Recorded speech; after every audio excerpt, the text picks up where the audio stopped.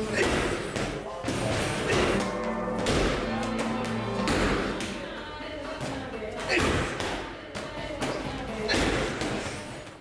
this video we're gonna go for a medicine ball drill for explosive power development specific to the sport of boxing or really any combat sport that involves punching. We will learn how to utilize those elastic properties of our musculature, how to transfer forces from our whole body into the punch, and how to have the correct mindset when performing those power exercises so that you train your brain to produce fast movements.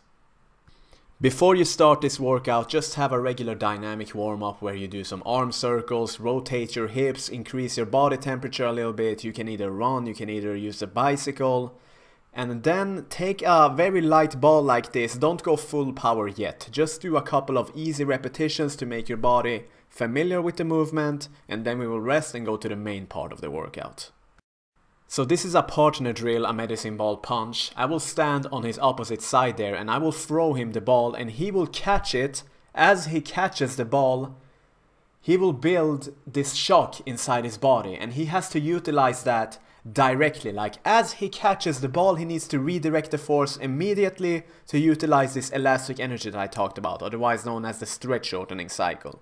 If he waits for too long here, this elastic energy will be lost as heat, so he needs to release it immediately, and not only immediately but with full power. He wants to have the highest absolute mental effort in this repetition because he wants to train his brain to recruit motor units, as many as possible, the more the better. You have to understand that a powerful action, it begins with a thought, and you need to have the intention, a powerful thought, to increase your brain's adaptation, to teach your brain how to perform actions with power.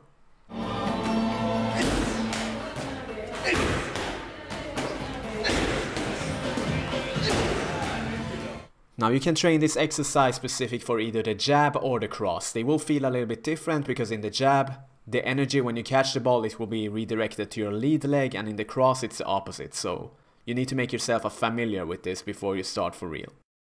So in the cross, for example, when you catch the ball, all of the momentum will be put on your back leg, and exactly as all of that momentum comes, you need to redirect it immediately. Imagine you're like a spring, an elastic band, and bam, transfer all of your whole freaking weight to that front leg and let them be released from the arm simultaneously. Then you will produce a shit ton of power. This is the purpose of the exercise, to teach you how to utilize this spring-like elastic energy, and not only that, but redirect the energy from one part of the body to another, and therefore also produce powerful movements through explosive intentions that all begin in the brain.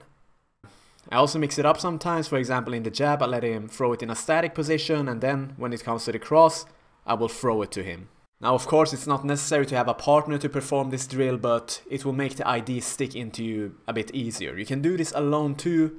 Then you hold the ball like this, where for example when you're doing a cross, you dip down into your back leg very rapidly in a very elastic manner, and you transfer all of that weight to the lead leg again as you release the punch. It has to be very elastic and very rapid. And when you're doing the jab, you do the opposite.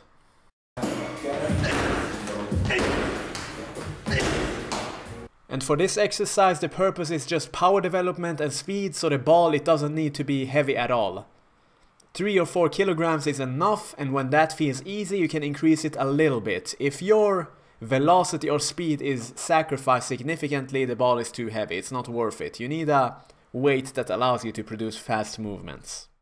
So if you're a long-time viewer of my channel, I already bombard you with all of this information. I'm sorry about that, but repetition is the key.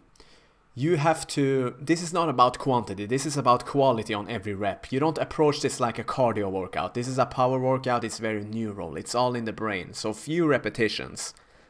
You can do 5 repetitions on one side and then 5 repetitions on another, then you rest for a couple of minutes to really let this powerful system in your body, the phosphocreatine system in your body, recover, because this is the one you use, your most powerful system in your body, and then you go at it again. If you're a beginner, I recommend 3 or 4 sets at top, no more than that. When you get more experience, you can probably increase your output a little bit, and you do this first thing in a session. Whether you're doing maybe a boxing session or a strength training session, you need to do this first thing because it's a power workout. Your brain Your neural capacity needs to be fresh. If you do it at the end, you're already fatigued in the brain and you're not going to be able to put on some good work.